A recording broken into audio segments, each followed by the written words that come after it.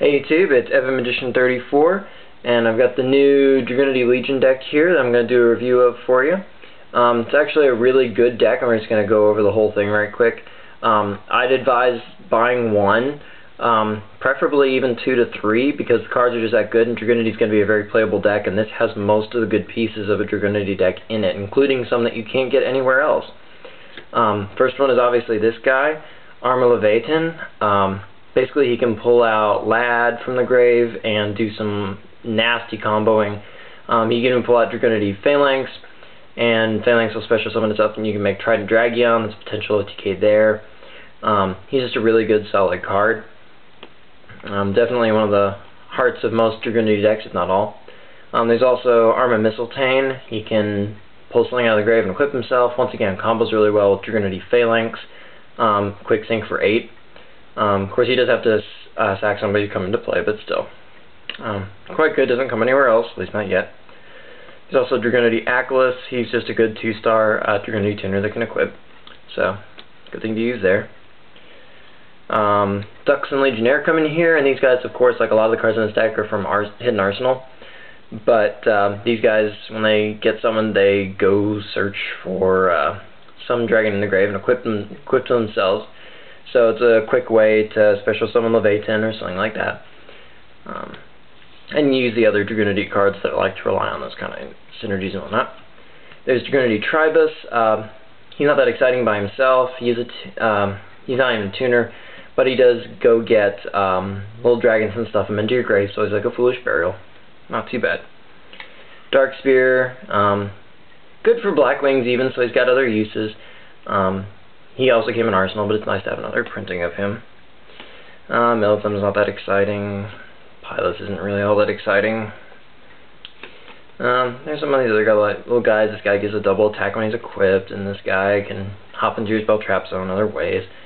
Not too exciting there. Hunter Owl, that's his first printing since his promo version, so that's kind of cool, but yeah. Kamakiri, I guess that's not so bad. Spear Dragon.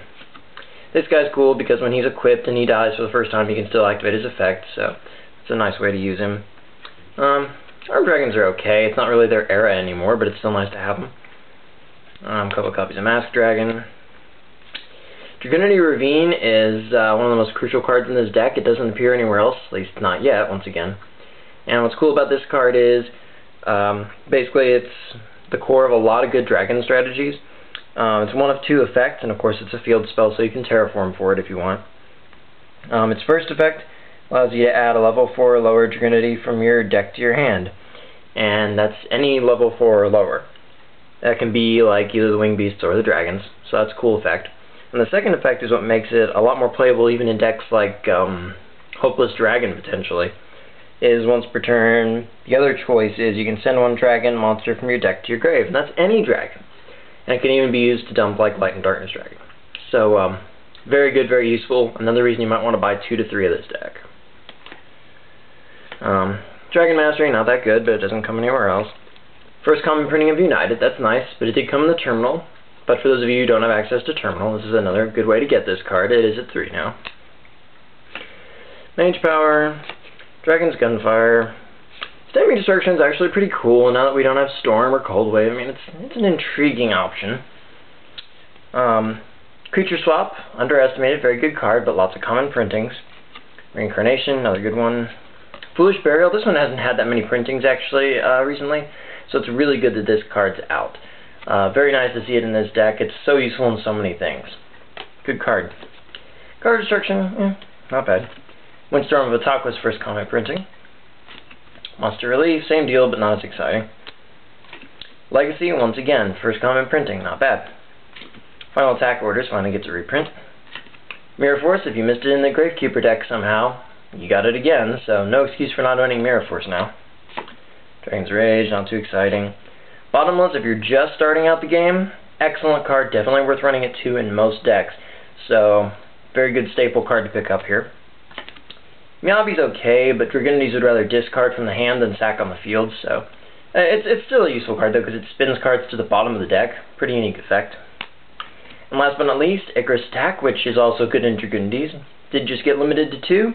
But if you haven't gotten it before, this can be a good way to pick it up in case you're having trouble getting it. So, overall, good deck, worth getting, and until next time, rate, comment, subscribe, and enjoy.